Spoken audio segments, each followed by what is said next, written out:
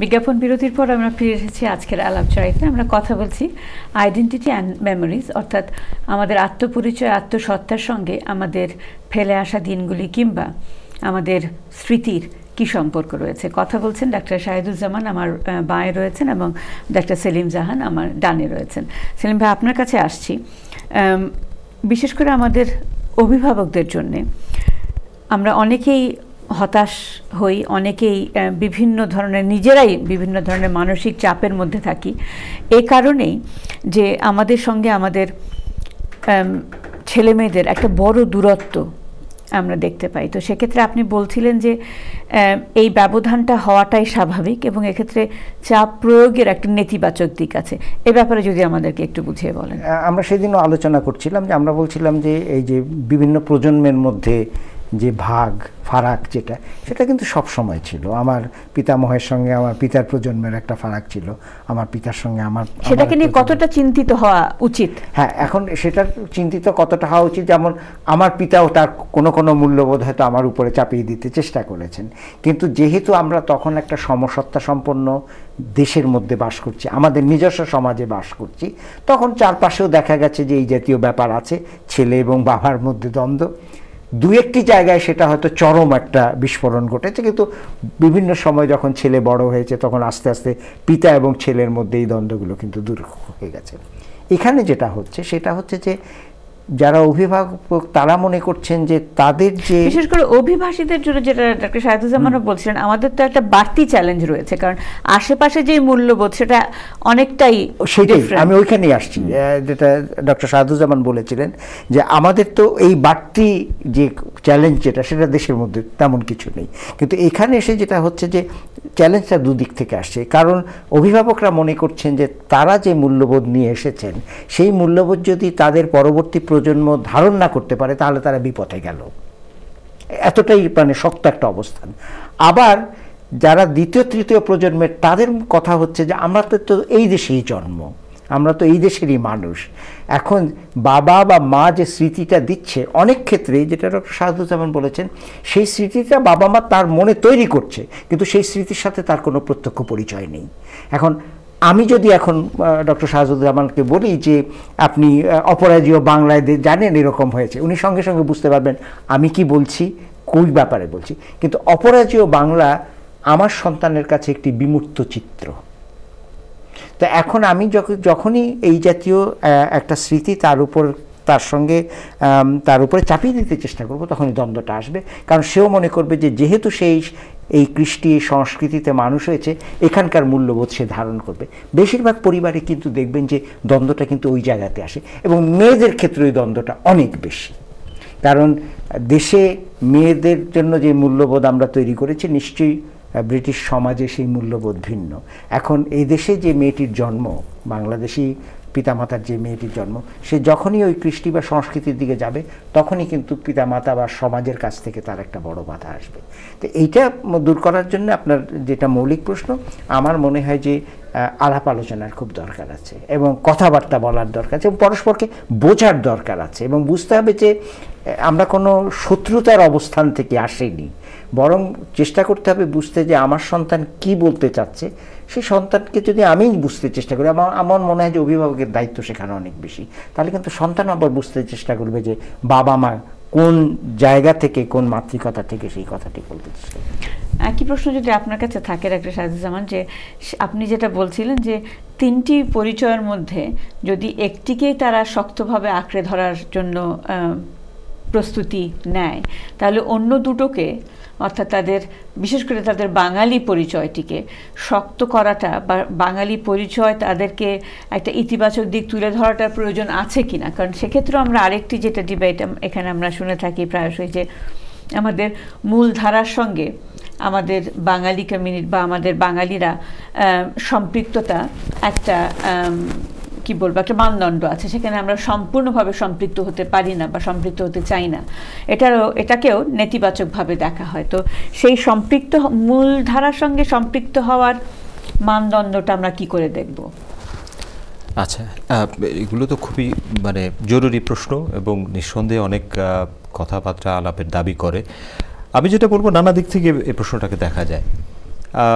প্রথম কথা হচ্ছে যে এই যে আত্মপরিচয় সংকটের কথা আমরা বলছিলাম, এই সংকটটা বিশেষ করে অভিবাসীরা নানাভাবে মোকাবেলা করে, কতগুলো প্রক্রিয়া করে। একটা হয় একদল সম্পূর্ণ রিজেক্ট করে এই নতুন যে পরিচয়টাকে, বরং তার একটা বিপরীত ধারা এবং তার যে সে যেই পরিচয়টা নিয়ে দেশে এসেছে সেই পরিচয়টাকে চূড়ান্ত ভেবে সেটার সাথে নিজেকে একেবারে যুক্ত রাখে, যে আমি আর এর বাইরের কোনো পরিচয়ের সাথে কোনো যুক্ততাই করব না। এমনকি তারা এইখানকার যে পরিচয় আছে সেটাকে এক ধরনের নেতিবাচকভাবে দেখতে থাকে। এটা একরকম। আর এক ধরনের যারা করেন এই সংকটের ভিতরে পড়ে, তারা যেটা আমি ওই যে সেদিন বলছিলাম যে মিমিক্রি করেন, তারা এই সমাজের যে পরিচয় সে পরিচয়টাকে এক ধরনের নকল করার চেষ্টা করেন, তার নিজের সমস্ত কিছুকে ভুলে এক ধরনের মিমিক্রি করার চেষ্টা করেন। এটা ওই আমাদের দেশে মানে যাত্রাতে যেরকম লর্ড ক্লাইভের অভিনয় করতো আমাদের বাঙালি ইয়েরা আর কি, তাকে যেরকম বিচিত্র মনে হয় ওরকম ভাষায় ওরকম পোশাকে, তো সেরকম কিছু মিমিক্রি করে কিছু মানুষ। তাকে কখনোই সে এই পরিচয়ের ভেতরের যে মোড়ক, সে মোড়কে সে ঢুকতে পারবে না, কিন্তু সেটা সে মিমিক্রি করে। সেটা এক ধরনের মোকাবেলা করা।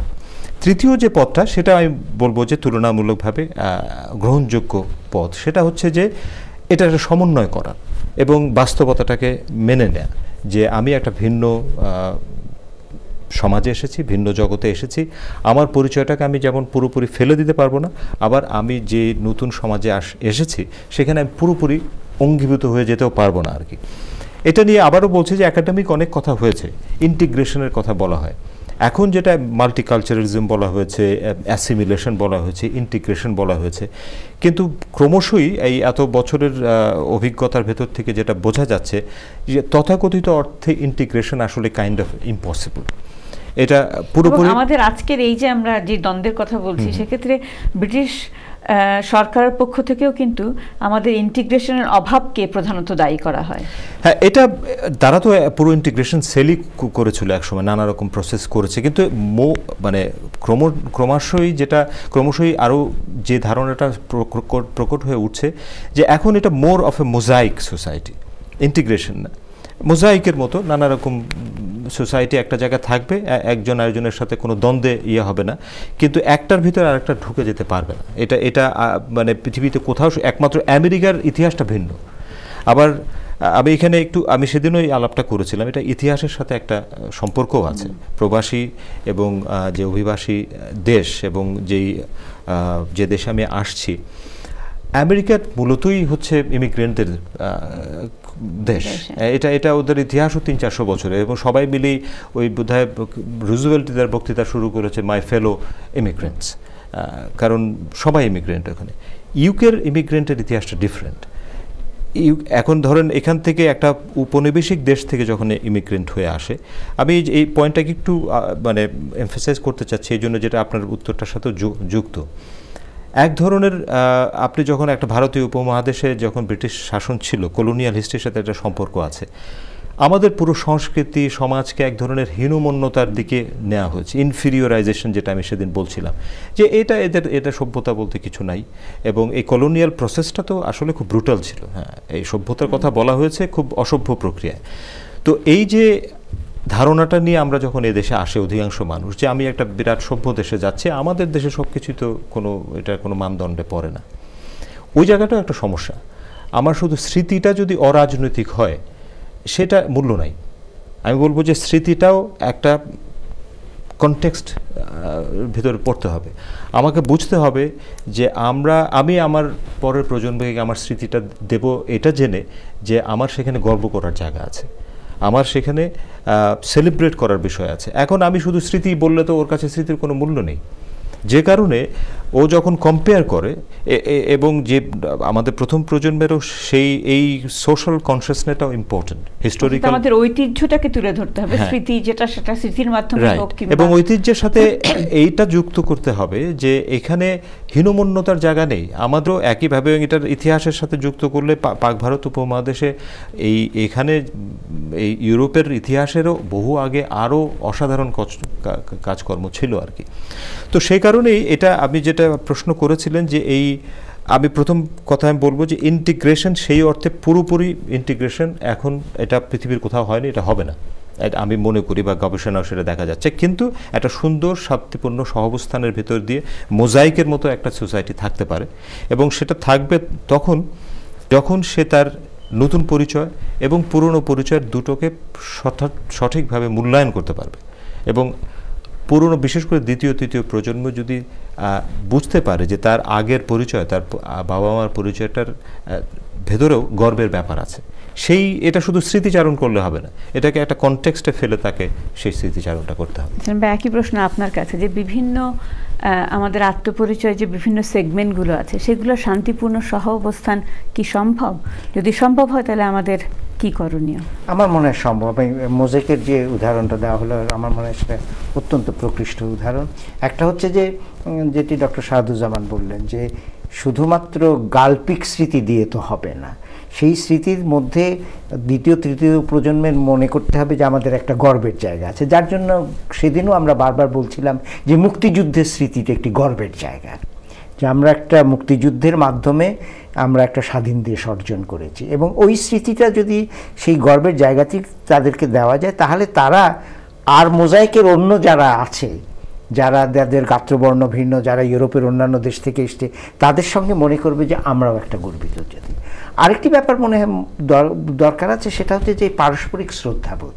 এই যে মোজাইকের বিভিন্ন টুকরোগুলো আছে, এই টুকরোগুলোর মধ্যে যদি পারস্পরিক শ্রদ্ধাবোধ না থাকে, এবং আমার মনে হয় যে সরকারি প্রক্রিয়ায় অনেক কথাই বলা হয়, কিন্তু এই শ্রদ্ধাবোধের জায়গাটিকে তো তৈরি করতে হবে, যে অন্য যে ঐতিহ্য আছে তার প্রতি শ্রদ্ধাবোধ, অন্যের কৃষ্টির প্রতি শ্রদ্ধাবোধ। এখন যদি মনে করা যাক, ব্রিটেনের উদাহরণে বলি, যে একটি মোজাইক যদি মনে করে যে অন্য সব মোজাইকগুলো আমাদের উপনিবেশ থেকে এসেছে, বা অন্য মোজাইকগুলোর একটা বড় অংশ আফ্রিকা থেকে এসেছে, এবং সেটাকে যদি আমরা মনে করি যে তার সভ্যতাটা একটা বর্বর সভ্যতা, তো আপনি মোজাইক তৈরি করলেন ঠিকই, কিন্তু মোজাইকগুলোর অনবরত ঘষাঘষি চলতেই থাকবে, তখন মোজাইকটা ভেঙে পড়তে বাধ্য। তা আমার মনে হয় যে একটি হচ্ছে যে তৃতীয় প্রজন্মকে গর্বের কথাটা বলা, আর দ্বিতীয়ত হচ্ছে যে এমন একটা সংস্কৃতি গড়ে তোলা যেখানে আমরা পরস্পরকে শ্রদ্ধাটা করতে পারবো।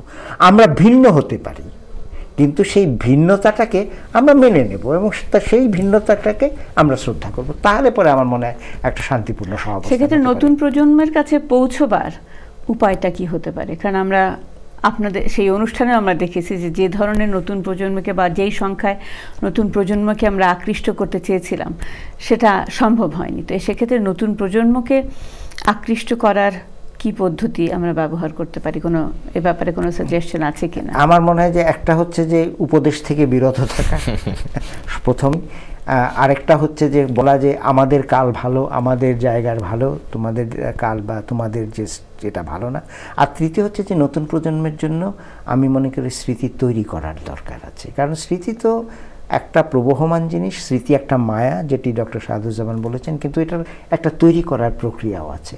আমি মনে করি আমাদের দায়িত্ব হচ্ছে ওই সব স্মৃতিগুলো তৈরি করা তাদের মধ্যে, যেখানে আমাদের গর্বের জায়গা আছে।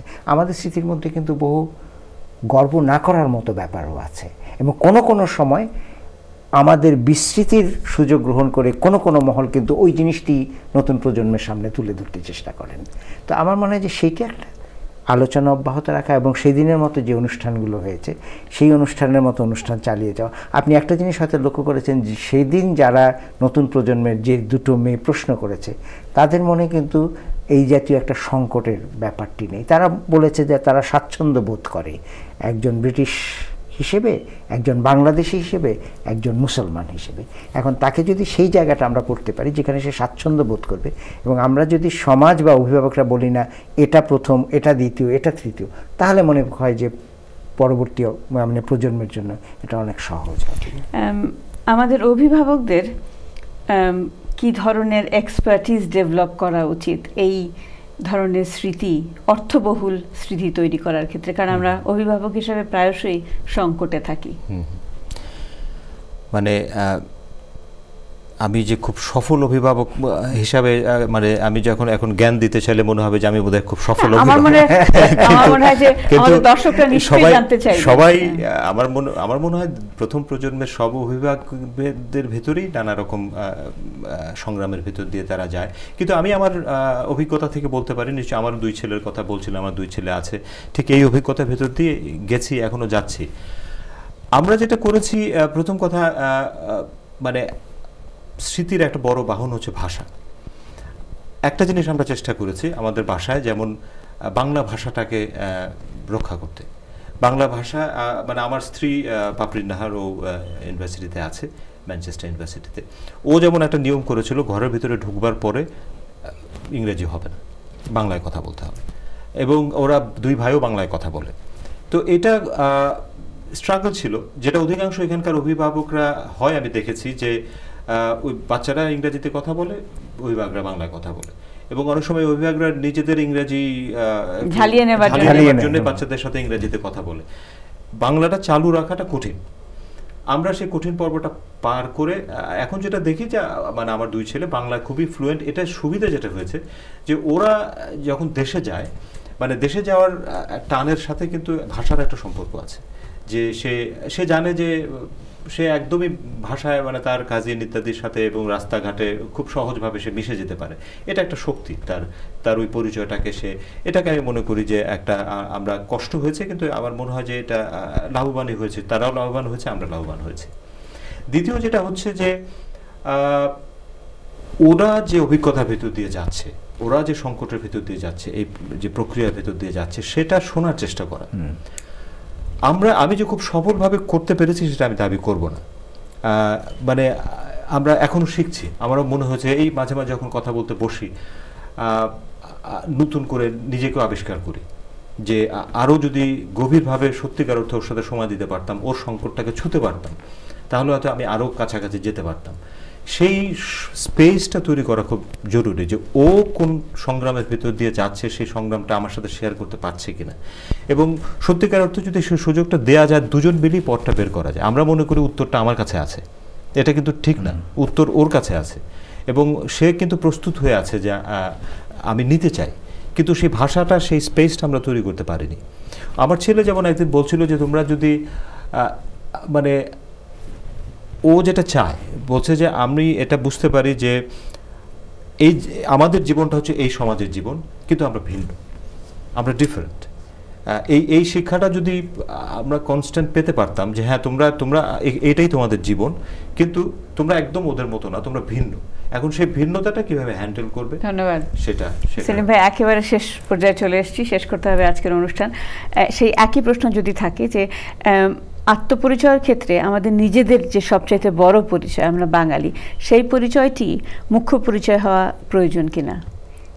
আমি ব্যক্তিগতভাবে মনে করি সেটাই মুখ্য পরিচয় হওয়া প্রয়োজন, কারণ এই একটি পরিচয় আমি কখনোই বদলাতে পারবো না। এই একটি পরিচয় আমার গর্বের জায়গা। এবং ডক্টর শাহাদুজ্জামানের যে দুটো কথা বললেন, তার সাথে আমি একটা শুধু মানে যোগ করব। আমাদের যে দুটো মেয়ে, আপনি রোদেলার কথা বলছিলেন, বড় মেয়ের কথা, যে বাংলা বলে, আমরা অনেক সময় আমাদের ছেলে মেয়েদেরকে দেশে নিয়ে যাই, তাই না, বেড়াতে নিয়ে যাই। আমি মনে করি যে 21শে ফেব্রুয়ারির সময় নেওয়া যায়, বইমেলার সময় নেওয়া যায়, কিংবা মনে করা যাক যে বিজয় দিবসের সময় নেওয়া যায়, তখন এই জিনিসগুলো দেখে কিন্তু তার মনেও একটা স্মৃতির তৈরি হতে পারে। সুতরাং একেবারে অন্য সময় না গিয়ে যদি ওই বিশেষ সময়ে যদি আমরা যাই, তাহলে যে বাঙালিত্বের কথা আপনি বলছেন, সেই বাঙালিত্বের সঙ্গে তার কিন্তু পরিচয় একেবারে প্রত্যক্ষভাবে হতে পারে, এবং সেটা কিন্তু তার জন্য একটা গর্বের জায়গা তৈরি করতে পারে। এবং যারা বিশেষ করে তাদের যে এই আত্মশুদ্ধি বা আত্মপরিচয়ের ক্ষেত্রে বাঙালিত্বটাকে তারা প্রধান পরিচয় বা মুখ্য পরিচয় হিসেবে গ্রহণ করে, তাদের জন্য বিশ্বের লড়াইকে উতরিয়ে যাওয়া বা ওভারকাম করাটা কি আরো বেশি সহজ হয় কিনা? আমি তো মনে করি সহজ হয়, কারণ এখানে হয়তো দ্বন্দ্বের জায়গাটি খুব কম। হয়তো আমি বাঙালি হিসেবে আসি, আমি যদি সেই ভাষায় কথা বলি এবং বাঙালি হিসেবে যদি আমি পরিচয়টি দেই, তাহলে মনে হয় যে এই একটি জায়গায় আমাদের একটা সমীকরণ আমরা তৈরি করতে পারি প্রত্যেকের সঙ্গে। সেখানে ডক্টর শাহাদুজ্জামান ডাক্তার কিনা, আমি শিক্ষক কিনা, বা আমি রংপুর থেকে এসেছি, উনি দিনাজপুর থেকে এসেছেন কিনা, এই পরিচয়গুলো বোধহয় অনেকটা। ধন্যবাদ আপনাদের দুজনকে, অসংখ্য ধন্যবাদ আমাদেরকে সময় দেওয়ার জন্য। আত্মপরিচয়, আত্মসত্তা এবং আমাদের স্মৃতি, এই তিনের মধ্যে যে যোগসূত্র আজকে আমাদের এই দুজন প্যানেল মেম্বার বা অতিথি যুক্ত করার চেষ্টা করেছেন, আমার মনে হয় আপনারা সেটা উপকৃত হয়েছেন এই আলোচনা থেকে। এবং অবশ্যই উপদেশ দেওয়ার কোনো ইচ্ছে ছিল না, কিন্তু এই খুব ভালো একটি আলোচনা আপনাদের সঙ্গে ভাগ করে নেবার ইচ্ছে ছিল। শুভরাত্রি।